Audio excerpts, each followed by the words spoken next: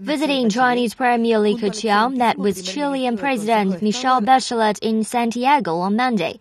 According to a joint declaration issued after their meeting, China agreed to grant a quota of $8.1 billion to IMB-qualified foreign institutional investors in a Southern American country.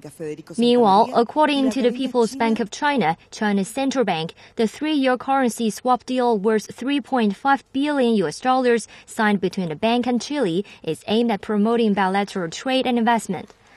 The joint declaration also said the two countries agreed to explore the possibility of upgrading their decade-long free trade agreement, or FTA, to further promote bilateral trade and investment. Analysts say an FTA upgrading expected to cover more products and bring more tax cuts within the current framework.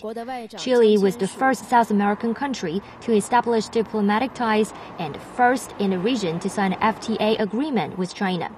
Two-way trade between China and Chile reached $34.1 billion last year, 4 times greater than before the signing of the pact in 2005.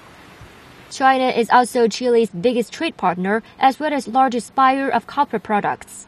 Chile is the last leg of Li's 4-nation tour to Latin America, which has already taken him to Brazil, Colombia, and Peru.